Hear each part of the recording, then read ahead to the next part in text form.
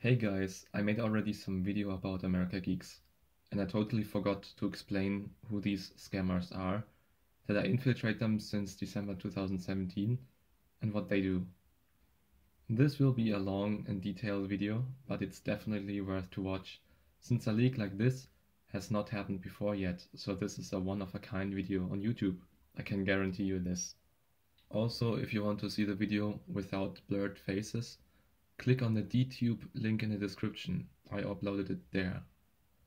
So here we go. It all started when I found one of these fake pop-ups that America Geeks were sending. It says something about some dangerous try to get my personal login and bank information, and furthermore tells me my computer is infected with a Trojan virus and that I need to instantly call on that toll-free number, which is provided there. They had multiple similar pop-ups like this, which I learned later. So I thought I'd give it a try and scambait them a bit and called them. They told me they are America Geeks and that they were Microsoft certified technicians and all that bullshit. And then they proceeded to direct me to their website www.geekshelp1.me to download their remote software. Once done and their connection was established, the agents continued and made some bogus services on my computer, like showing me stopped services in the temp folder and saying that there are hidden viruses, which is obviously a lie. Can you repeat again what is with these files? Yeah, What's up with these files? well, these files are the reason that our computers are at risk. Okay, Oh, why? these files come from different websites or when we use emails, when we are connected to internet, they just Lisa, yeah. come in our system, and due to which our system gets in trouble. Okay, Lisa, yeah, that makes Well, as far as I am checking here, there are a lot of files here also. Are they the viruses? Yeah, Okay. they are. These are the Microsoft services which makes your securities work and which makes your computer work. And Yeah. you can see they're all stopped. There's Oh. no Microsoft security or nothing, right? Yeah. We need to renew them as well, sir. So, sir, to do that, sir, I have to generate a license, sir, that comes for like 3 years, 5 years in the lifetime. You're talking to America Geeks. We are the technical support provider. Then they told me the fixation of all those problems will be solved if I take one of their plans with the most expensive one, lifetime subscription, costing $699.99 US. To make the payment complete, they guided me to www.americageekpayment.com, where they asked me to enter my payment information.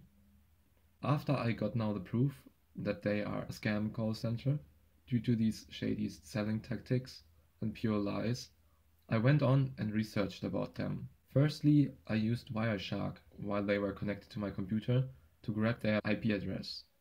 Looking up that IP address revealed one of their company names, Mark Software Systems, and through the website of India Ministry of Corporate Affairs, I could see that the owner is Kunal and Mohit Bansal and someone called Amanpreet Singh Dwat, but none of my sources has ever seen that person, so we assume this person was part of it in 2013 when the company got incorporated and is no longer relevant. And it also showed me one of their locations, although I quickly found out the real call center location.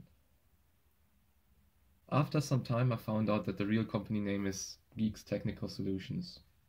The address they provided on several of their websites is a dead end though. I called that call center over and over again, and eventually I made contacts with employees and ex-employees who were providing me a lot of insider information. Moreover, fellow scambaiters that I worked with managed to hack their servers, getting access to their email server and website. With the help of that data leak, I could verify and add missing information and map out the whole company. Also, we discovered shocking information. For example, that Geeks employees saved customer account details and logins as plain text, maybe for malicious purposes. We learned that Kunal and Mohit Bansal, two Punjabi brothers, are the owners and are officially listed as directors of this company. Their cousin Manmohan Bansal is director of Sky Browser, another company related to them. Then there is Chamandeep Singh, Senior Manager of Blue Alpha IT, their student loan scam company. I will cover both those companies in a different video though. Other important people are Kapil Sharma, Assistant Manager, Karnika Jain and Vaibhav Jain. She was head of web development and thus responsible for the fake pop-up that they were sending on the internet. Varun Wathawan, one of the team leaders in sales and #1 performing in sales. Gaurav Sharma, ex-employee of Genpact and Google and now marketing head of the company. And Vikas Bhatti, expansion manager and boss of the fairly new open call center branch in Tunisia called Geeks France. Another important persons later on will be Naresh Kumar, subject matter expert in research and development, and Chinky Sharma, team leader of special care, also known as customer care. By searching America Geeks, aka Geeks Technical Solutions, on the internet, it was possible to find out a lot of their numbers, especially on scammer.info, a website dedicated to expose scammer numbers so that scambaiters can call them and waste the scammers' time to protect people from getting scammed. It was possible to find them because members of that community got the pop-up and posted the number there, and also called the number to get to know which company is behind it.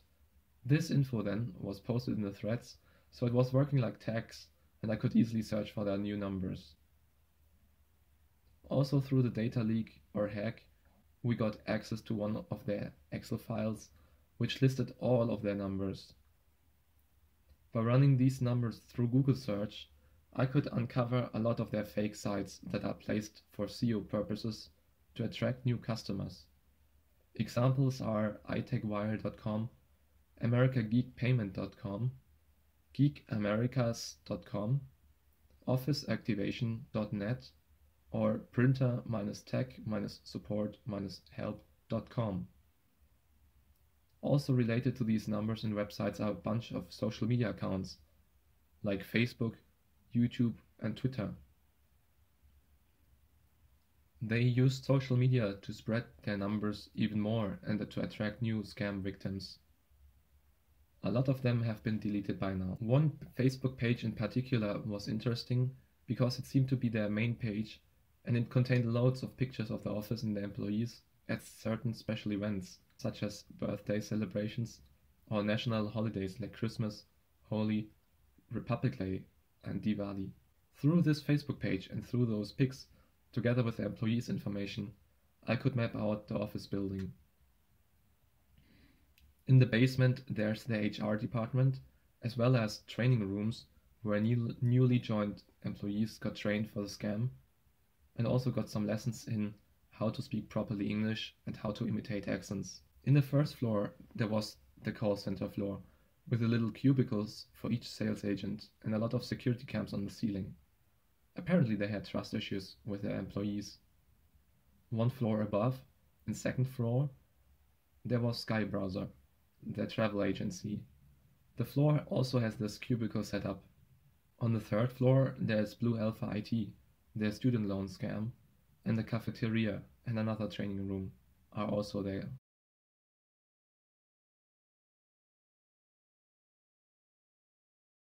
The call center employed about 400 to 500 people in the different shifts to be available 24/7 to make the most profit possible out of the scam. Actually, the salary sheet of April 2018 shows 596 employees, but also containing a dozen of employees who resigned or who are fired. In total, they spent about 14 million Indian rupees on salaries in April, which converts to 205,000 US dollars or 175 euros. The employees also got incentives based on the sales they made, which works like this. Each employee has to achieve a target sales, and after completion, every additional sales gets you a percentage of that sale, starting with 5%. Each year you stay with the company, your percentage will increase by 1%. These incentives were paid out differently. A typical scammer or tech sales executive, as they call it, earns about 22,000 Indian rupees fixed salary, which is about 320 US dollars or 270 euros. Then the incentives a fresher can make is around 15,000 rupees, which is 220 US dollars, whereas a normal and experienced sales agent can make around 20 to 30k rupees, which is about 290 to 440 US dollars.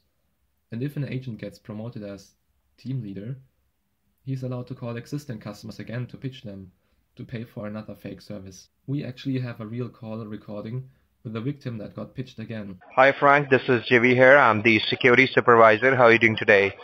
I'm doing good. Alright Frank, so I'm working on the computer. Are you near to the computer right now? Yes. Alright, so I'm running a scan here. It's taking a little while, so you need to be with me on the line, alright? I'm going to put you on hold, alright? I'll get back to you. Thank you. Alright Frank, thank you for staying online. You there? Yes, alright. The Microsoft services are getting stopped. You see here? Everything is stopped. Yeah. Along with this, sir, we found a file on the computer, which is a kind of ransomware attack, which is going on from last a couple of months, and it has already infected more than 5 million computers in 150 countries.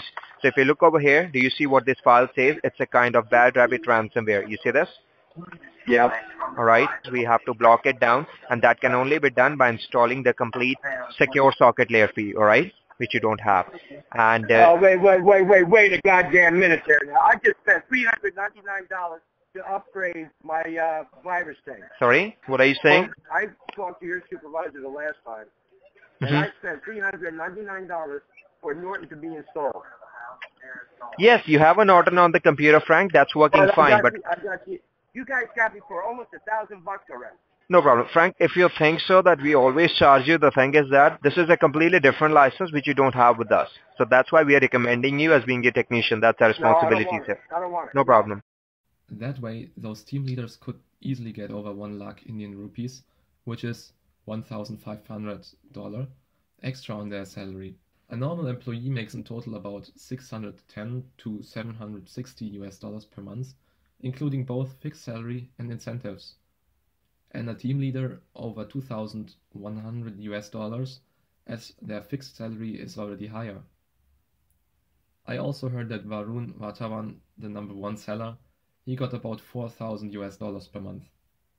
And considered the low living costs in India, this is actually a lot. What is interesting is that the other departments, such as customer care, escalations, or HR, just got a fixed salary without those incentives. And the fixed salary isn't even adjusted, so these jobs were not really well paid. Another interesting fact is that they even employed 28 office boys, I guess to make them coffee or other basic jobs. I actually interviewed one of their sales agents about the salary and about the working condition at Geeks. This will come out as a separate video as well.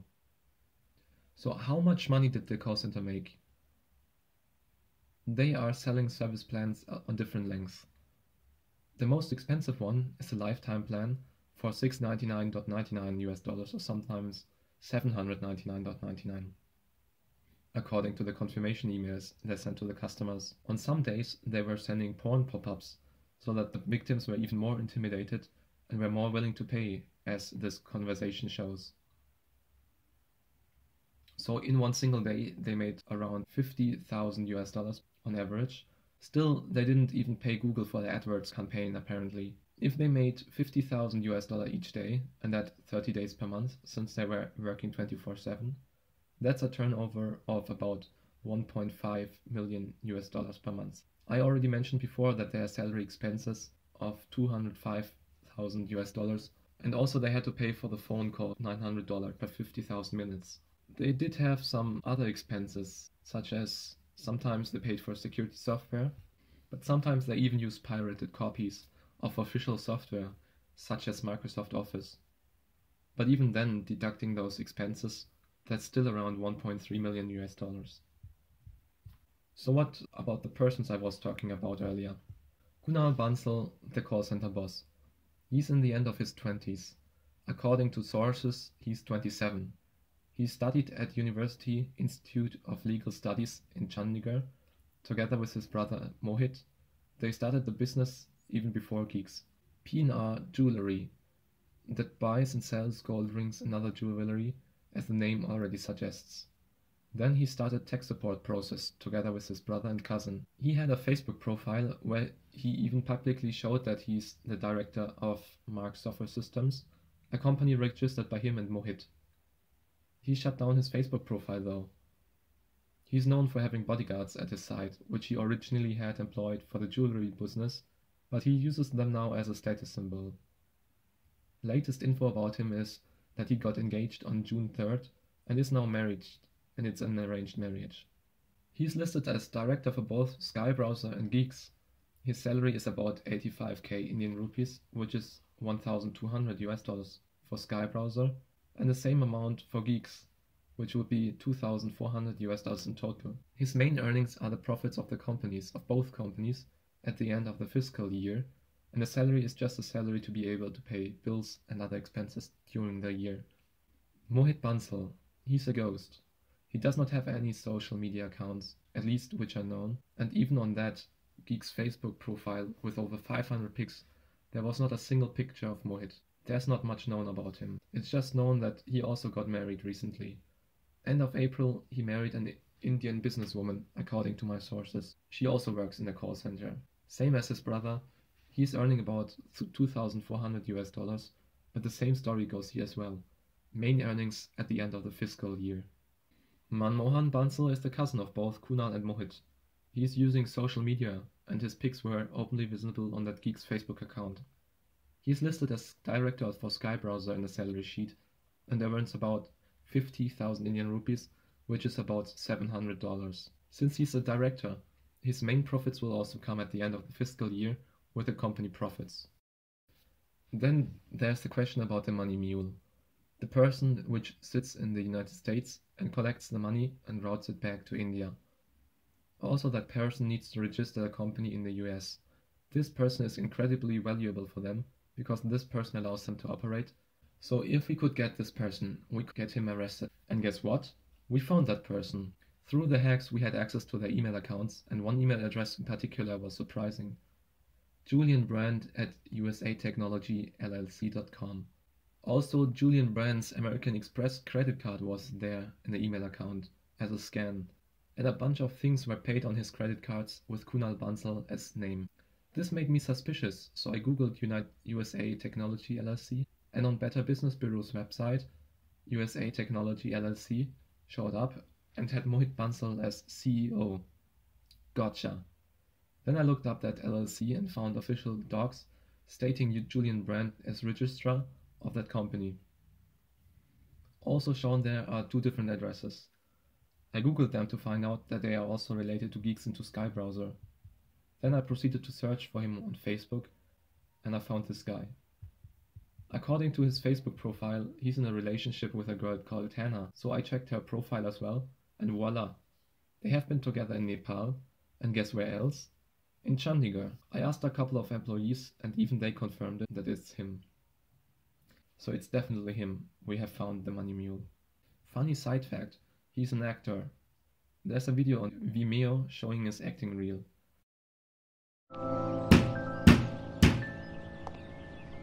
Thought I told you to get lost, bro. Oh, fuck! Where's Holly? What the fuck? That really hurt, man. I don't know. That Where really is hurt. she? I don't know. Fuck!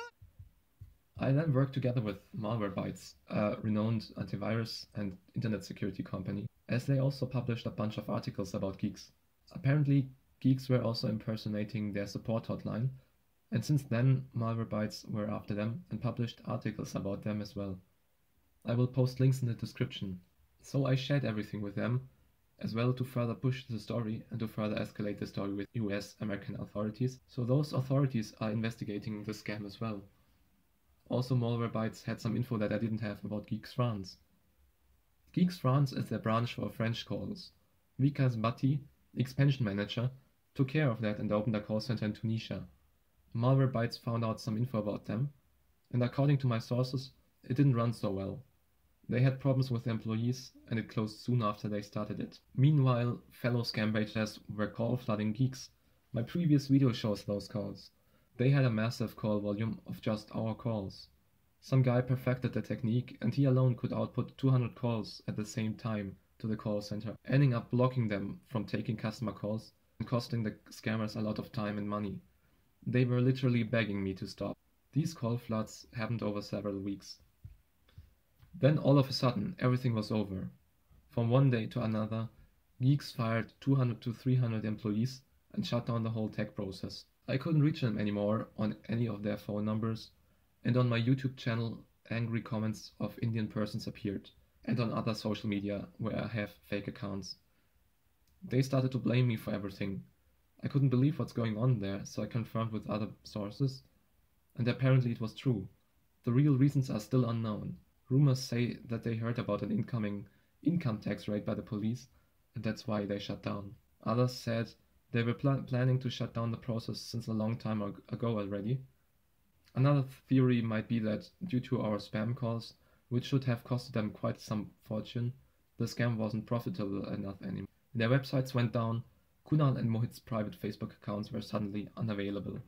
The whole operation vanished as if it has never existed. So, is this the end? Stay tuned for the next video.